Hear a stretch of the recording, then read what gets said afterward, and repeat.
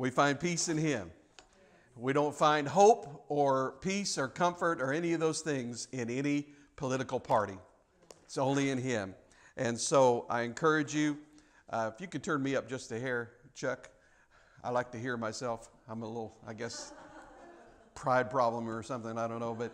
But it's important if you haven't already voted. Many people have done early voting. But if you haven't, be sure that you take part in what's going on Tuesday. And I'm not here to tell anybody how to vote. I'm here to tell you, pray and seek the face of God and listen to His voice and vote on Tuesday, because it's important that you take part in the process. And in that process, no one knows what's going to happen. No one knows who's going to be elected. But this I know. I can tell you this. We got just a hair of a ring in here, Chuck. This I know, and that is that regardless of what happens, it does not change who's in charge. It doesn't matter if it's Vice President Biden or President Trump who's elected. It does not change that God is in charge. That's our peace. That's our hope. That's our comfort. But it's important that you take part in the process. So I want you to remember that. I want you to bow your head and pray, and then we're going to get into the Word this morning. Lord, I just pray that as we look at your Word, that you'd help us. Lord, nobody here needs to hear from me, but we all need to hear from you. So God, we're asking that you would make this come alive to us, that somehow, some way, one way or another, Lord God, that you would touch our lives, that you would change us, that we would say when we leave this place, surely I have heard from God today. And I just thank you for that. I'm believing you for it. In the strong name of Jesus, I pray. Amen. Amen. Well, tonight or this afternoon, what is morning? I'll get it right. It's a time change. It messes everything up. I did enjoy that extra hour of sleep, I must say. I must say. Although I woke up before the alarm, so what was the point of the extra hour? But this morning we are finishing up our series on worship that we've called Made to Worship. Today we're just going to be talking about extravagant worship. And we're going to talk about what this means. Has anybody here ever done anything extravagant for love? Maybe you fell in love with someone and you went and spent way more money than you should have, or you made some extravagant effort to show them how much. Anybody ever done anything like that? Somebody, okay, what, 2 of us, 3 of us, okay. The rest of you are not romantic at all, period. But an extravagant act of is a tangible means to express extravagant love. You do that when you love extravagantly. And it's a way to tell someone that they are priceless to you. It's a way to show someone that they are more valuable to you than anything else in the world. And so today, we're going to look at an extravagant act of worship and discover what worship really looks like in us. Here's the deal. Some people approach worship like the man who was on a business trip in another city, and he decided he wanted to buy a gift for his wife. And so he thought, after being away on this business trip, it would be a nice effort, a nice little thing to bring his wife a little gift. So he goes to a department store, and he walks in there, and he goes up to the perfume counter, and he began to look for an appropriate gift. And after looking for a few minutes at different items, he asked the lady behind the counter, he said, how much is your perfume? I want to see this. So she showed him a bottle of perfume that cost $50. And he said, well, that's a bit much. That's a bit much. And so she went and got something else and returned with a smaller bottle that cost $30. And he said, well, that's still quite a bit. And growing annoyed, the clerk, brought him this tiny little vial of perfume, and it cost $15. And he said, well, what I mean is, I want something really cheap. Can you show me something really cheap? And she handed him a mirror. Listen, sometimes our approach to worship is to get by with as little as possible. We surrender only what we think will get us by. We give only what we think is necessary. We only show our love for God and only as far as we think it's required. But I'm here to tell you today, and we're going to be closing out this series by talking about the fact that true worship is not cheap and it is not easy. True worship is a lifestyle. It's not just singing a few songs and then listening to a sermon on a Sunday morning. It's more than just following some sort of ritual. Worship is a lifestyle that we live that says with our very lifestyle, here am I, send me. That's worship. In his book, The Air I Breathe, Louis Giglio writes this. He said, worship is our response, both personal and corporate, to God for who He is and what He has done, expressed in and by the things we say and the way we live. And today I want to look at one of the most beautiful and awe-inspiring pictures of worship recorded in the New Testament. And this act of worship did not revolve around any particular style of music or any kind of ritual at all. It's the story of one woman who risked everything to worship Jesus. Her story is told in Mark chapter 14, if you want to turn there. Mark 14, beginning in verse 3, it says this. While he was in Bethany, reclining at the table in the home of the man known as Simon the leper, a woman came with an alabaster jar of very expensive perfume made of pure nard. She broke the jar and poured the perfume on his head. Some of those present were saying indignantly to one another, "Why this waste of perfume? It could have been sold for more than a year's wages and the money given to the poor." And they rebuked her harshly. "Leave her alone," said Jesus. "Why are you bothering her? She's done a beautiful thing to me. The poor you will always have with you, and you can help them anytime you want, but you will not always have me. She did what she could. She poured perfume on my body beforehand to prepare for my burial. I tell you the truth, wherever the gospel is preached throughout the whole world, what she has done will also be told in memory of her." And in this story, we have an example of true extravagant worship. And there are two things out of this story that I want to bring to light that we need to understand about extravagant worship. And the first thing is this, and that is just simply that extravagant worship is focused. It's focused. This woman's act of worship was focused on Jesus, completely focused on Jesus. Jesus, at the time, he was at the home of a man called Simon, and as he's there, suddenly this woman walks in carrying this jar of very expensive perfume. She walks into the room, and without any explanation, we're not told that she said anything. We're not told that she did anything. She didn't explain what she was doing to Jesus or anybody else. Without any explanation, she breaks the jar open, which, by the way, that's how they had to open a jar of perfume. It wasn't resealable like it is today. If you were going to break it open, you broke it open, and that was it. And she breaks the jar open, and she poured the entire contents on Jesus' head and onto his body. Matt Redman, speaking of this woman's actions, said this. He said it was worship of a woman who didn't know the rules. You don't just walk in and do this. It was an unpredictable, untamed heart on a quest to see Jesus glorified. He said people in love do lots of crazy things. Sometimes they even become an embarrassment to those around them. Anybody been around a couple that embarrassed you because they were so much in love that you were just a little squeamish, a little embarrassed by it?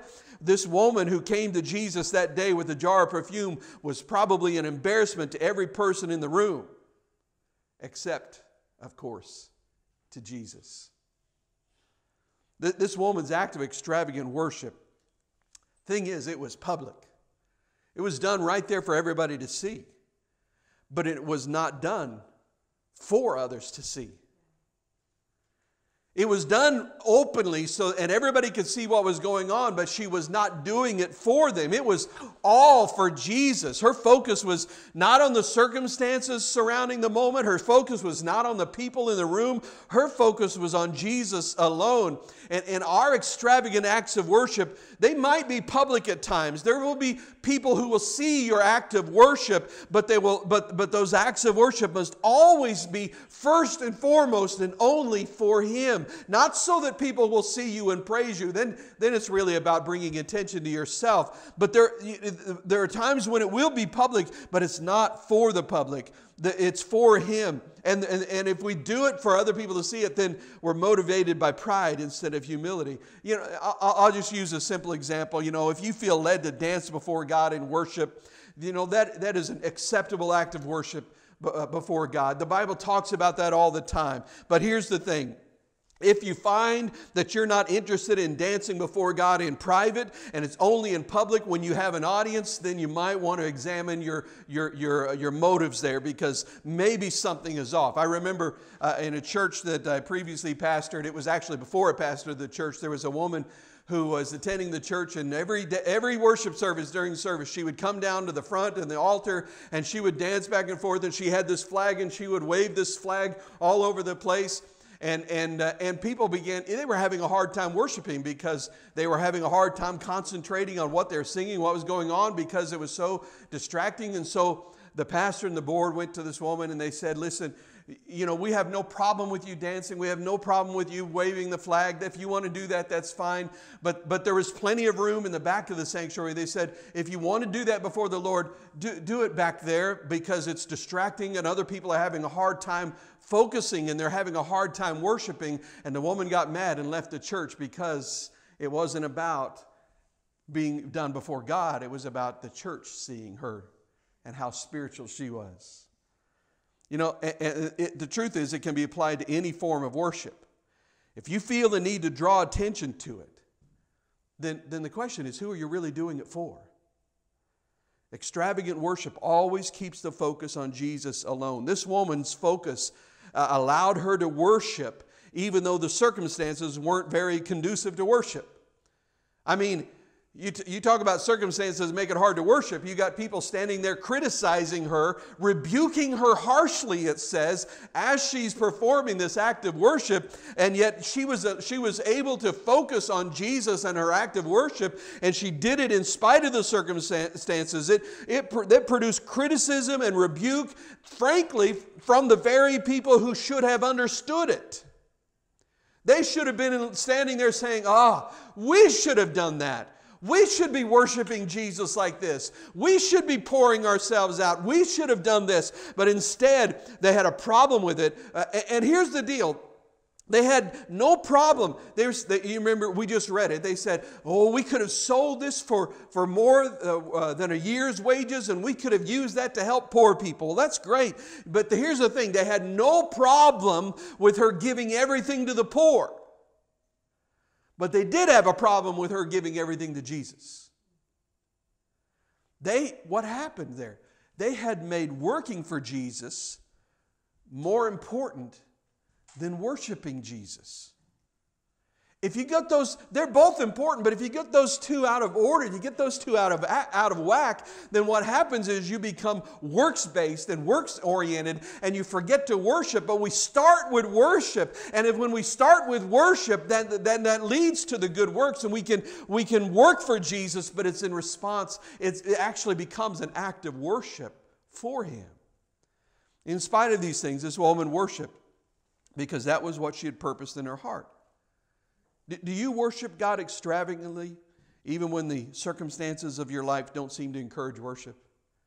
Are those the moments where, when things are going the worst, when things are worst in your life, when the circumstances are bad, the finances are tough, family, conflict is going crazy, when things are going badly, when circumstances of life are really tough, is that the moment when you pull back from Him, or is that the moment that you press in and you say, I'm still going to worship Him?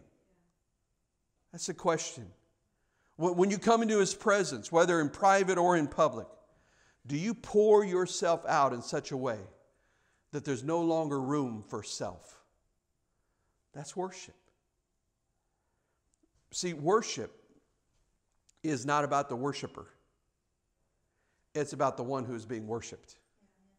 We forget this a lot of times. And I know we forget it, because this is why you have churches, that people leave churches and they get upset because the worship singer, the worship leader changes the style of music. Well, now you just proven that worship for you was about you and not about Him.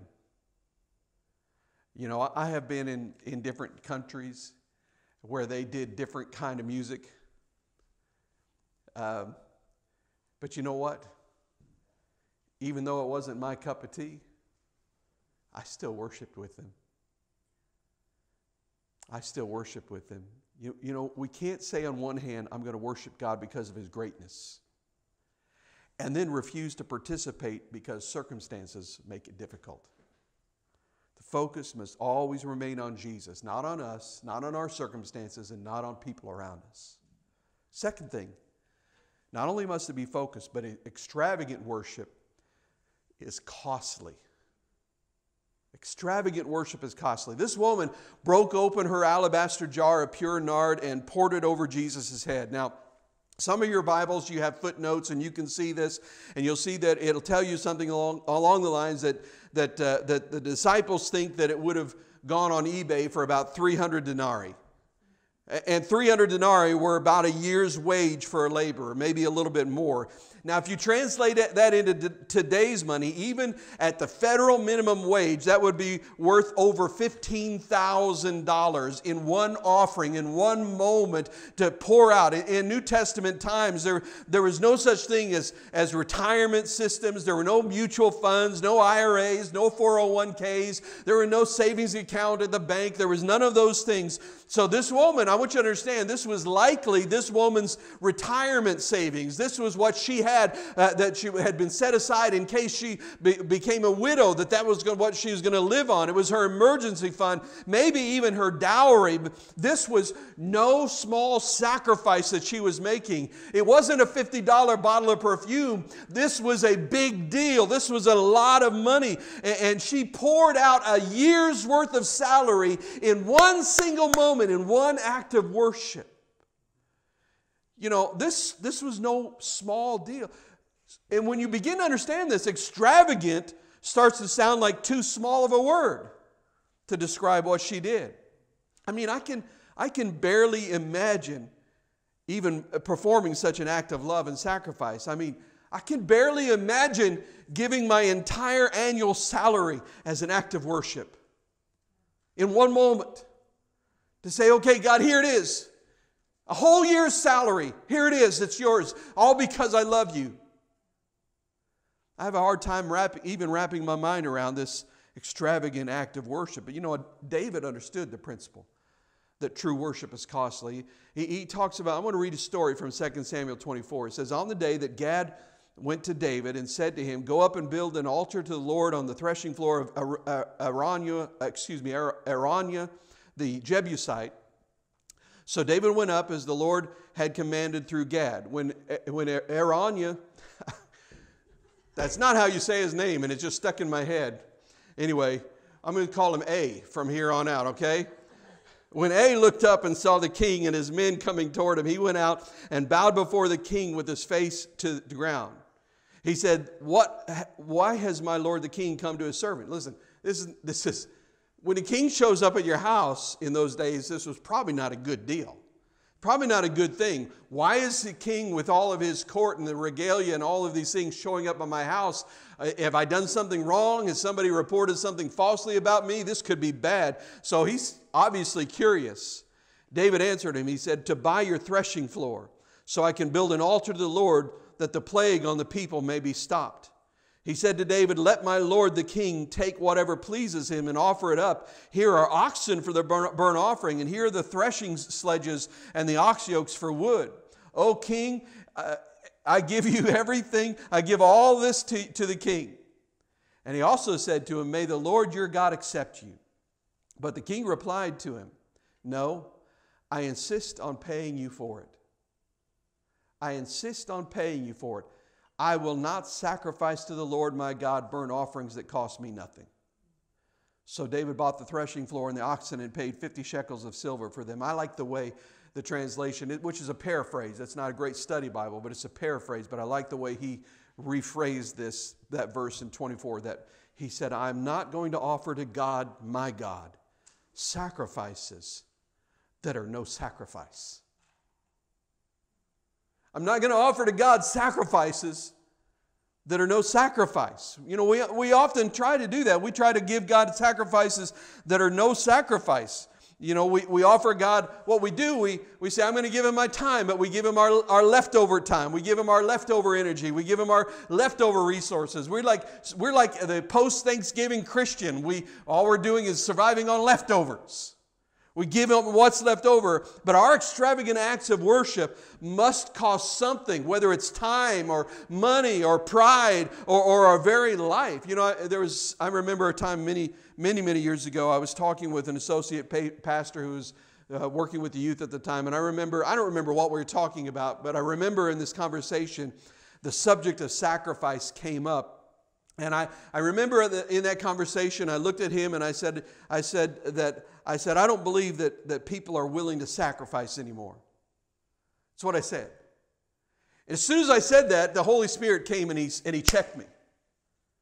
He checked me in that moment. And this is what he said to me. He said, that's not true. Everyone sacrifices something. The problem is that many people in the church in America are willing to sacrifice for the wrong things. We're all willing to sacrifice for something. We're all willing to do that. And what we end up doing is we end up often sacrificing eternal things for temporary things. We sacrifice our children's spiritual life for school activities. We sacrifice our own worship for convenience and comfort. We sacrifice things that really matter for things that don't really matter. It's not a matter really, honestly, it is not a matter of whether or not we're willing to sacrifice. It's truly a matter of priorities. The question is not, will I sacrifice? The question is, what am I willing to sacrifice for? Because true worship will cost me everything. True worship is laying down my life. It's giving God all that is me. That's what worship is. True worship calls for sacrifice. Sacrifice of my life, sacrifice of my personal time, sacrifice of everything that I have in me. The true worship calls for sacrificing the convenient for the call of God to touch the lives of people, to be His witnesses, to carry this gospel to the whole world, to love the unlovable, to serve when I don't feel like serving, to pray when I don't feel like praying, to talk with that hurting person on the phone when I have a million things that I need to get done, to take the time to be caring and gentle with that child that just needs a little bit of extra attention, the one that everybody else just gets ignored at, but you're saying, I'm going to take the time, or to be there for the single mom when she's feeling completely overwhelmed and just doesn't know what to do, or to walk through the recovery process with the person who's been chained to an addiction for so long that they've given up hope and they don't know what they're going to do, and they've given up hope of ever being free, or to walk the road of brokenness with the person whose life has been shattered by the death of someone they love, and they don't know if they're ever going to stop hurting. True worship says yes to God, no matter what He calls us to do. True worship commands talent and giving and obedience, and effort and diligence all throughout my days. True worship, here's the hard part for us, because this goes against everything, especially in our American culture. True worship will cost me my self-centeredness. I have to lay that on the altar of sacrifice. I can't let my life be centered on me if I'm going to worship God. I can't let everything revolve around me and my preferences if I'm going to worship God. I can't plan my life based on what I want if I'm going to worship God. Now listen, I know this is not a popular message in today's society, but it is the true call of God. Here's the gospel. Here's the truth of what the Bible says. Listen, following Jesus is not just a simple prayer and then you go about your life and do whatever you want. That is a false gospel. That is not what the Bible says. Following Jesus costs us everything. It's laying my life down for Him. That's what worship is. It's a daily act of laying down my life. It's a constant call to crucify my will and to pursue His will. True extravagant worship means that I allow myself to be broken and spilled out like the perfume in that alabaster jar. You know, the men in the room balked at the price of the woman's worship. We read that a moment ago. They said, "What a waste! What a waste, they said. There was so much potential in that jar. We could have done so much with the money if we just sold that jar of perfume. All the things that could have happened if it hadn't been wasted on Jesus. That makes me think of people like Lillian Trasher. Some of you may know or may have heard of Lillian Trasher. She was born in Florida, grew up in Georgia. In her teens, through Bible reading and Bible studies at a friend's house, she chose to make a personal commitment of her life to Jesus Christ. And while in her late teens, she attended a Bible college for one term and then worked in an orphanage in North Carolina. She received the infilling of the Holy Spirit at a second Bible school in South Carolina and then pastored a Pentecostal church. Well, Lillian Trasher was only 10 days away from her wedding date when she broke her engagement to Tom Jordan. You know why she broke her engagement? It's because she felt a call by God. She felt called by God to go to Africa, and He didn't.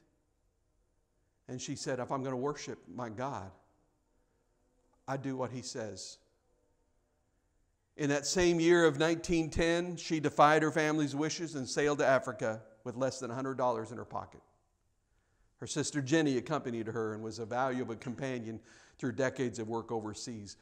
After arriving in Asyut, Egypt, which is about 230 miles south of Cairo, after a period of few months, a man came to the mission house where Lillian was residing, and he walks in and he tells them he tells everyone there that there's a dying woman nearby that needs to be seen. So Lillian and an older woman who was there from Egypt, whose name was Sela, she went to see the woman. And shortly after the company arrived, after they arrived to see the woman passed away. An elderly woman who was there was holding this malnourished baby, just barely clinging to life. And when the elderly woman spoke in Arabic, the translator told Miss Trasher that the old woman was planning to throw the baby into the great river Nile after they left because she had no means to care for the child.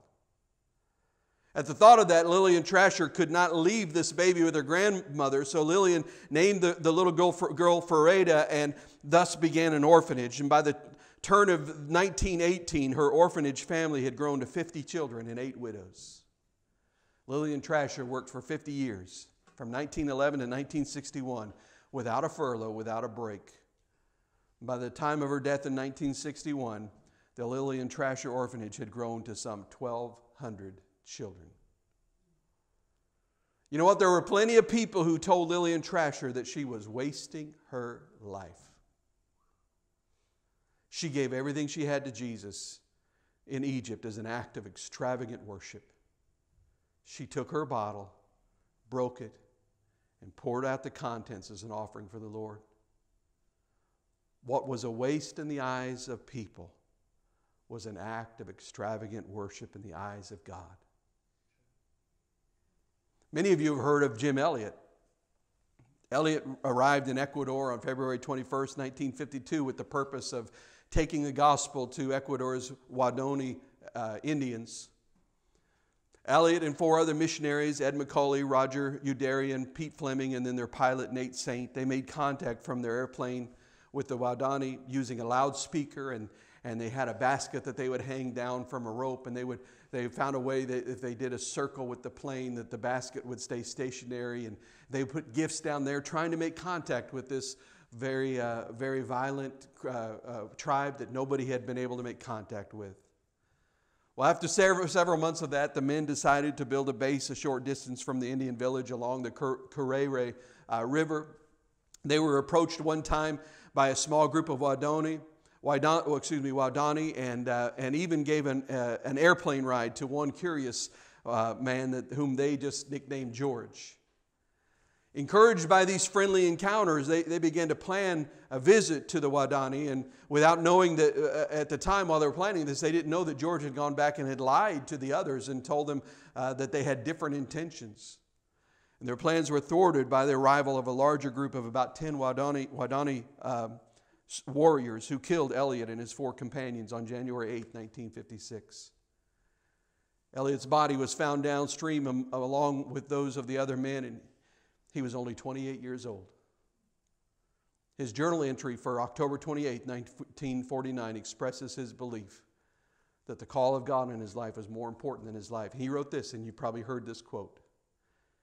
He said, "He is no fool who gives what he cannot keep to gain what he cannot lose." Some would say, what a waste. What a waste. A 28-year-old man, what a waste. And yet he gave his everything to Jesus in Ecuador as an act of extravagant worship. He took his bottle, broke it, and poured out the contents as an offering to the Lord. What was a waste in the eyes of people was an act of extravagant worship in the eyes of God. Makes me think of a man named Victor Plymire. Probably very few have heard of Victor Plymire. Victor, along with his wife and child, sailed for Tibet in February 1922 to tell them about Jesus. He was an Assembly of God missionary, one of the earliest missionaries that the Assemblies of God ever sent out. Well, in 1927, smallpox broke out in the village where they were living. And within a week, the Plymires' little son named John suddenly became very ill with fever and pain. And at first, Mr. and Mrs. Plymire did not guess the nature of the illness, but very soon their fears became fact because the little boy had smallpox. The pox began to show up. What followed is told by a lonely, heartbroken missionary in a letter to a sister in America. I want to read part of his letter. He wrote this: "During the next 3 days, there was some fever and pain. We were always comforted in prayer, but the sickness did not leave him. On the third day, the smallpox appeared, turning dark almost immediately. We prayed so earnestly for the dear little boy, but Jesus wanted him. During the first 7 days of the child's illness, my dear wife never spared herself. We prayed together. We watched together. On the 7th day, she had to give up. The smallpox had broken out on her also. My dear wife and little boy lay there in separate rooms. I did all I knew for them. I would pray with one, then with the other. When I could get away a few moments, I would go and cry to God, but our loving Father let me know His will for them. My heart was broken. Yet I did not give up. I hoped and pleaded till the very last. On January 20th at 8 a.m., Jesus took our boy to be with Him. John was so patient during those days. He always helped me so nicely as I bathed him and changed his clothes. Then he would ask me to tell him stories. He never tired of listening to the stories of Jesus and Samuel. In soft, sweet whispers before he went to be with Jesus, he told me he loved Jesus. A little later, he said softly, "Daddy, Jesus loves me. I have no more pain." That was the last he said. Then he was gone. How should I tell my wife what had happened? But God helped me, and a little later I helped her into his room to have one last look at little John. Then after assisting his wife back to her room, Mr. Plymire returned to his son's room to prepare the body for burial from unfinished boards. He nailed together a small box, and then with a heavy heart, the father lifted the frail boy from the bed and placed him in the crude casket, and with his own hands, he nailed down the lid. There was an anti-foreigner atmosphere that was prevalent at the time, and so no one would sell this foreign missionary a burial plot. So finally, with a bitter ache in his heart, Mr. Plymire dug a small grave, and the ground was frozen. He could only get it so deep, but he dug a small grave in the garden beside his house. His letter continued. While a short service was being held in the front yard by a Christian Chinese, my dear wife and I stood by, our hearts crushed. Then I helped lower our dear little boy into the grave. After this, I was with my wife constantly. During these last days, many were the times I would kneel by my wife, and together we would pour out our hearts before the Lord. On the morning of January 27th, we had our last little talk. We read together from the Word. We sang our last hymn together, "My Anchor Holds." She asked me to help her sit up. For a very short time, she rested in this position. Then she began to sing in such sweet tones, "Jesus is coming for me." Then her head fell against my right arm. The very dearest to me on earth had gone to be with Jesus. We hear a story like this, and there are countless stories like this. And in the natural, we think, what a waste. What a needless tragedy. Why would they waste their life like this? But Victor Plymire gave his everything to Jesus in Tibet as an act of extravagant worship. He took his bottle, broke it, and poured out the contents as an offering to the Lord. What was a waste in the eyes of people was an act of extravagant worship in the eyes of God. Listen, when you begin to worship God this way, I want you to understand this. There will be those that look at your life as you pour it out for God in extravagant worship, and they will look at you and say, what a waste! They could do so much more. They could be so much more. What lost potential. But I want you to know God sees it differently. Jesus said, this woman did a beautiful thing to me. What was a waste in the eyes of people was an act of extravagant worship in the eyes of God. The woman in the story broke the bottle, poured it out. The bottle was in pieces, couldn't be put back together again. There was no going back. And this is what Paul is talking about. This is the kind of worship Paul was talking about when he wrote in Romans 12:1, and so, dear brothers and sisters, I plead with you to give your bodies to God because of all He has done for you. Let them be a living and holy sacrifice, the kind you will find acceptable. This is truly the way to worship Him. Pastor Jason, could you come on up? The question for us, we've already talked about it in the last few weeks. We will worship. We were made to worship. You will worship something. You will, whether it's yourself, whether it's money, whether it's fame, whether it's popularity, whether it's relationships, whether it's sex, whether it's love, whatever. It doesn't matter. You will worship something. Whether it's God, if it's not God, you'll be worshiping some other created thing. The question is, will you allow yourself to be broken and poured out for Jesus? Are you willing to pay the price to become an authentic follower of Jesus? Are you willing to pour out your life in spite of the criticisms that you will receive? Are you willing to completely surrender all that is you to God, even though others stand around and proclaim, what a waste? The question is, when it comes to God and your relationship with Him, will you live a life of extravagant worship? Will you give yourself to Him in such a way that you say, God, my act of worship is to give everything. And whatever you say, I'll do. Wherever you say go, I'll go. Whatever you call me to do, I'll answer. That is my act of worship. Far more than a song, far more than attending church, it's surrendering our lives to Him. That is true worship. And just like the woman who broke the bottle, there's no going back. There's no going back. Would you bow your head? Father, as we come into your presence, I do thank you, Lord, for this example of this woman who performed this beautiful act of worship. And Lord, I just pray, God, that it would serve as not only as an example, but also, God, as a challenge for us. And Lord, I pray that all of us in this room, that we would look at the lives of people who have gone before us, like we've looked at Lillian Trasher, and we've looked at Jim Elliott, we've looked at Victor Plymire, and there are countless others, oh God, that poured their lives out, and the world said, what a waste, what a waste, what a waste. But God, we want our lives to be poured out for you. And God, I pray that you'd help us today to offer ourselves as a living sacrifice for you, Lord God.